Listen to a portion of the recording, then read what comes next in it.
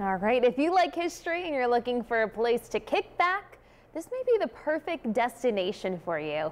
And this week's road trip close to home, News 12 photojournalist Lori Golias takes us to a small town in Litchfield County where it's quiet, and that's how they like it. We don't have a 4-lane highway going through Morris. We don't have red lights and stoplights. We don't have a great big shopping district. We don't have a Walmart. We're just a little tiny town still. We are standing in the old town hall in the town of Morris.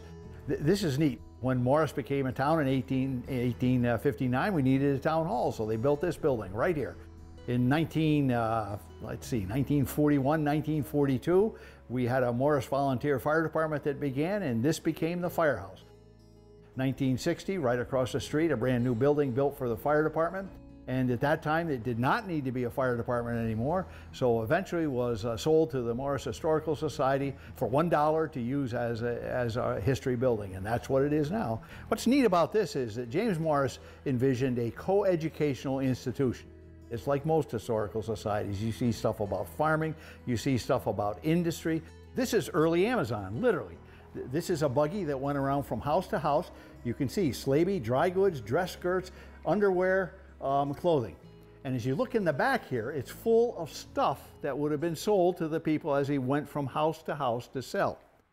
This is the old school bell that hung originally in the Morris Academy. We have lots of artifacts to show in this building. The old mill schoolhouse was founded in 1772, and it's 250 years old. What you see inside the school is what a school would have looked like probably during much of the 1800s, early 1900s. It's a one-room schoolhouse, would have been kind of an elementary school. Some desks that were original to the building, not to 1772, but certainly into the 1880s. Kind of a neat look at early schoolhouses. Across the street in the town hall, there's also another couple of wonderful buildings there that were donated in trust by later generations of the Morris family. It's a museum building and a reading room. The museum, the James Morris Museum, has the furniture that has been donated by Robert Clark Morris. Some of the items are from his apartment in New York. We have Banham Lake, which is the largest natural lake in Connecticut. Most of it's in Morris. Beautiful, beautiful area. And there's miles and miles of trails to bike or walk, so you could easily spend the day in town. You got Poppy's, which is a great place for ice cream. You got the deli, which is a great place for sandwiches. We're at the deli in Morris, which is in Morris, right in the center of town. Everything's homemade.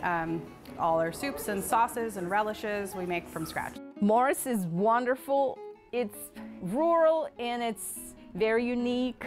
If you kind of want to get away from the hustle and bustle of everything, Morris is a real good place to come and do that.